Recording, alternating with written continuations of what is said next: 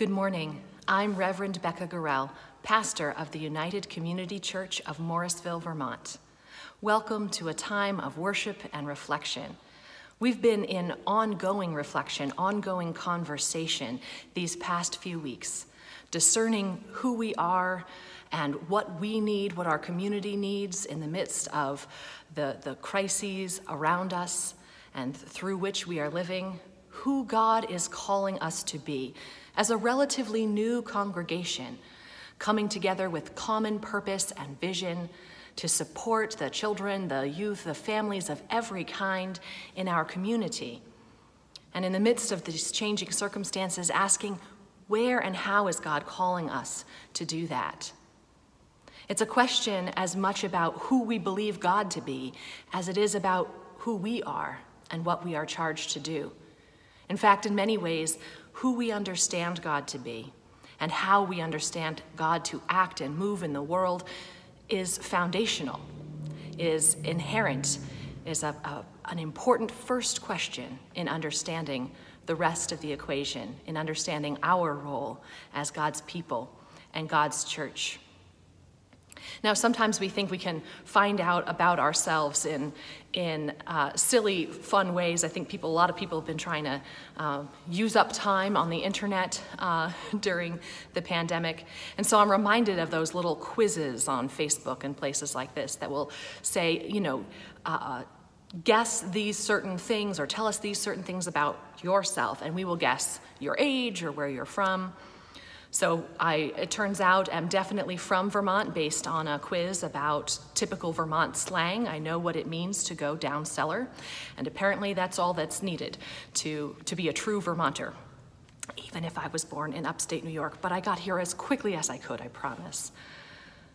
But then on a different quiz, I was asked to select which foods I liked or hated out of, I don't know, there were hundreds of foods, I think. And apparently my food tastes are so eclectic that the program could not figure out where I was from. It ended up saying I was from Louisiana, and I've never even been to Louisiana. So sometimes there are less helpful ways to try to understand ourselves. These silly quizzes promise us that if we know enough, if the quiz knows enough about us, it will be able to tell us something about ourselves. But once we give a little information, it will know who we are. And we have lots of computer programs and algorithms that try to do that. But Jesus promises this in a different way with his disciples. He asks them to tell Jesus, to tell him something about who they understand him to be. In a way, who they understand God to be, how they understand God to be at work in the world. And from that, then Jesus is able to tell them, specifically to tell Peter, something about himself. Now, of course, Peter is called Simon before this encounter. And hear how Jesus asks something about Simon, what Simon believes. And by understanding what Simon believes about God, Jesus is able to let Peter know who he really is, what Jesus, understands about Peter. This reading is from the Gospel of Matthew, chapter 16, starting at verse 13. Now, when Jesus came into the district of Caesarea Philippi, he asked his disciples, "Who do people say that the Son of Man is?" And they said, "Some say John the Baptist, but others Elijah, and still others Jeremiah or one of the prophets." Jesus said to them, "But who do you say I am?" Simon Peter answered, "You are the Messiah, the Son of the living God." And Jesus answered him, "Blessed are you, Simon, son of Jonah, for flesh and blood has not revealed this to you, but my God in heaven. And I tell you, you are Peter, and on this rock I will build my church, and the gates of Hades will not prevail against it. I will give you the keys of the kingdom of heaven, and whatever you bind on earth will be bound in heaven, and whatever you loose on earth will be loosed in heaven." Then he sternly ordered the disciples not to tell anyone he was the Messiah. For the word of God in Scripture, for the word of God among us, for the word of God within us, we say wherever we are, thanks be to God. Amen. Who do you say I am? Jesus asks his disciples. And Simon, gotta love Simon Peter. Simon is bold enough to try to take a stab at it. And he gets it. The disciples don't always get it. We, the church, don't always get it right. But in this moment, in a flash of inspiration, Peter understands, Peter sees, and Peter proclaims who Jesus is. And in that moment, Jesus turns it right back around and tells Peter who he is. You are a rock. That's what the name Peter comes from, the root for the word rock. You are a rock, and on this rock I will build my church, and here is your mission. Bind and loose on earth as it is to be bound and loosed in heaven. You will be the church, and no force can stand against you. The gates of Hades, of the underworld as it was understood at the time, cannot prevail against the church as you will build it. Now, we are asking, how are we called to build the church? We're trying to build a new church in the sense of our two congregations from two different denominations having come together a few years ago, but forging a common identity, mission, vision, purpose, and being that church together in a new way with deep roots, deep foundation in the bedrock of who we have been.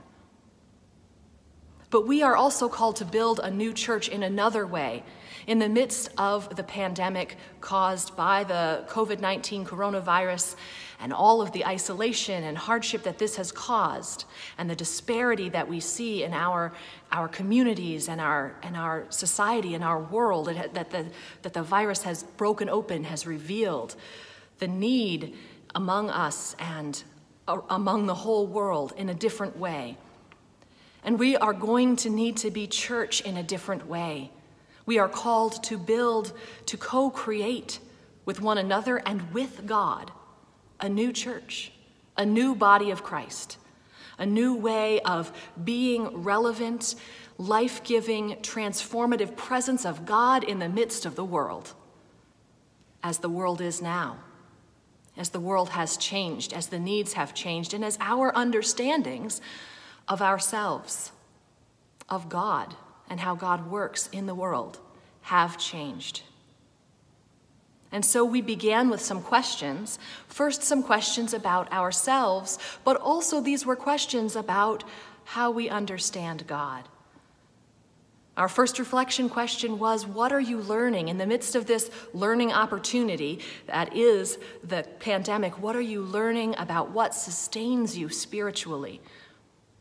Another way to ask that question is, what are you learning about where and how you see God at work in the world?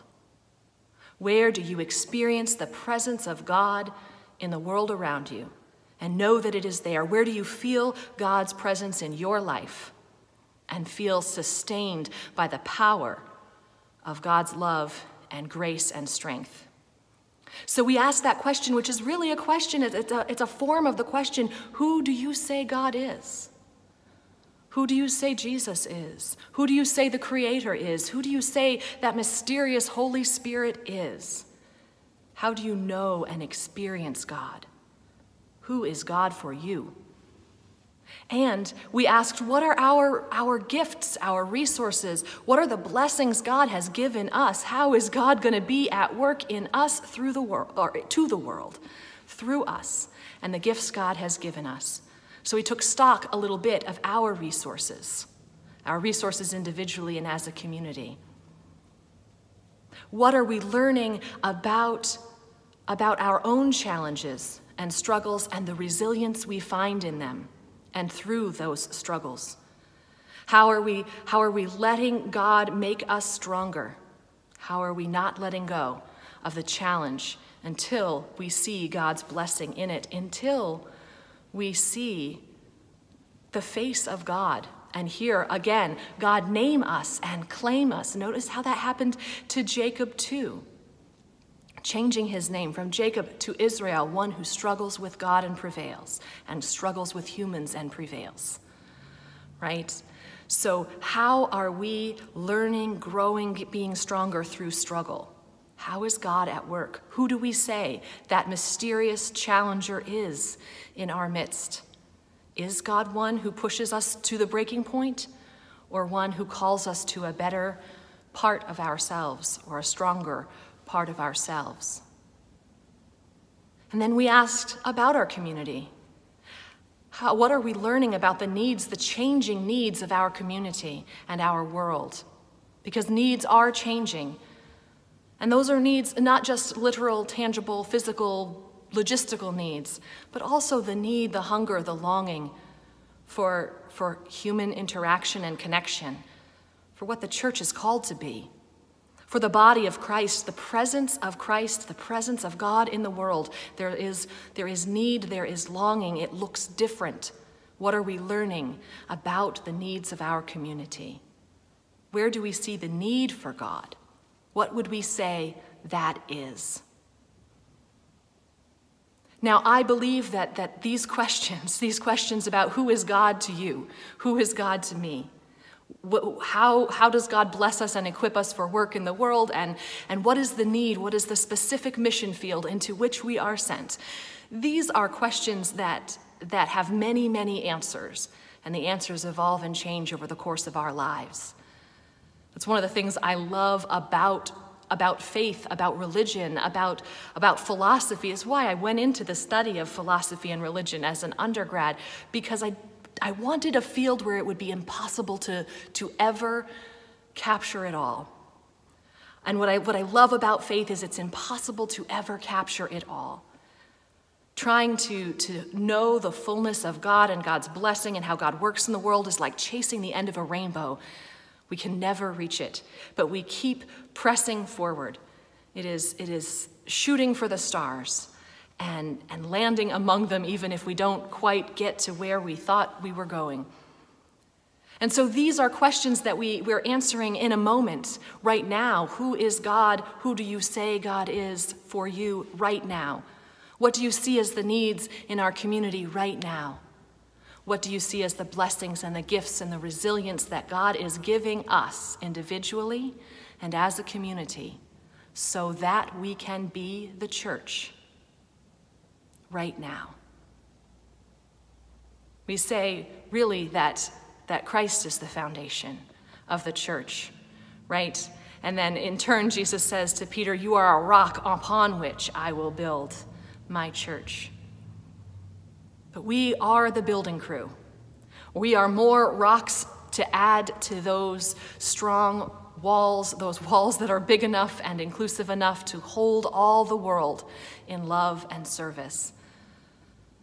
And so Jesus is saying to us as well, if you have a glimpse of who I am, if you have a glimpse of who God is, how God is at work in your life, in the life of the world, where God is needed, then let me tell you a little bit, oh church, about who you are.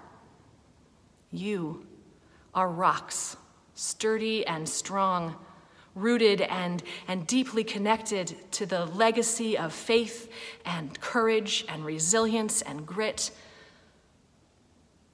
And you are the building blocks of the church. And you are the building crew of the church. And so now we have to listen, we have to discern, we have to reflect on all these questions we have been struggling to answer for this moment.